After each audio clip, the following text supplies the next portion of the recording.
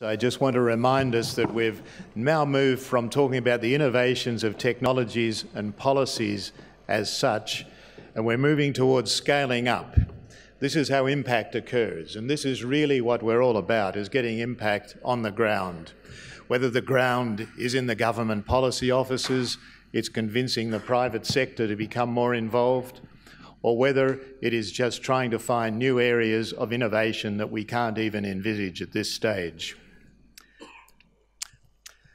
So this panel is concerned with policies on innovation. We have three persons. First of all, we have Ismahane Elouafi from the Director General of the International Centre for Biosaline Agriculture in the United Arab Emirates. Welcome. Kei Otsuku, Professor from Kobe University in Japan. And Mengshan Shen, the Chair of the State Food and Nutrition Consultant Committee and the former Secretary of the leading party group of the Chinese Academy of Agricultural Science in China.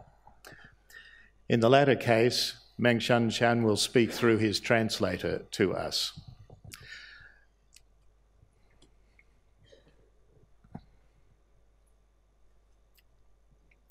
So rather than have a long prologue from the chair, we're going to head straight into 4-minute presentations, 4.5 at the maximum. Please, Ismahane.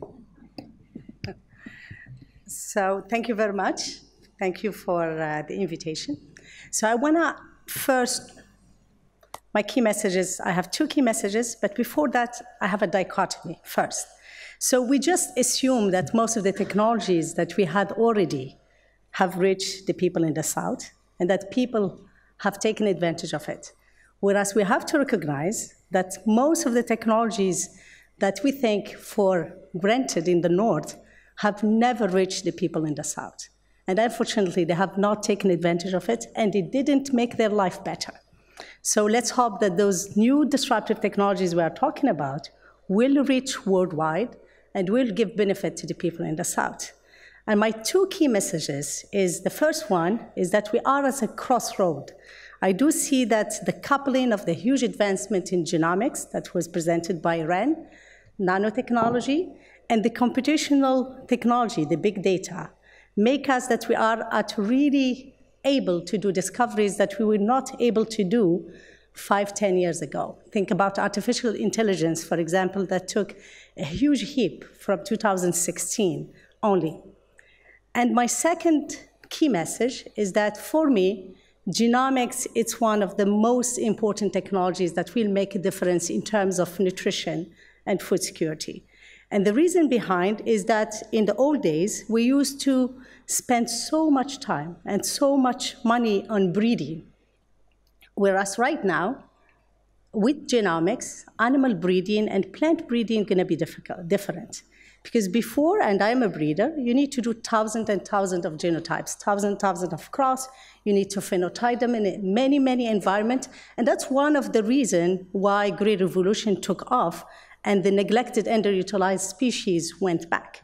It's because it's too expensive to breed new varieties. So I think if we apply genomics, and it has to be applied, as Koshi said, in different ecosystems, we could make a difference. Because we could bring the crops that we forgot about, be it the manioc in Africa, or the yam in Africa, or the quinoa and chichihua in Latin America. We could bring them back, we could breed them very quickly, and make them available for the people. And of course, the whole value chain has to be developed at that time. We have to make sure that we link the consumers and create those consumers. Remember that we talk about the consumer like if it's a free man or free woman. The reality of things, we are creating those consumers. Marketing is creating those consumers. Multinationals are creating what they want. So let's try to stabilize it as a local. Instead of copy-paste, let's give the communities the right to develop the crops that they want. And hopefully with the awareness of the importance of nutrition, we could do that. So lastly, within the genomics, I think the gene editing technology that came available now and making huge disruptive new product, be it in cows or in plant, will make really a game changer. Thank you very much.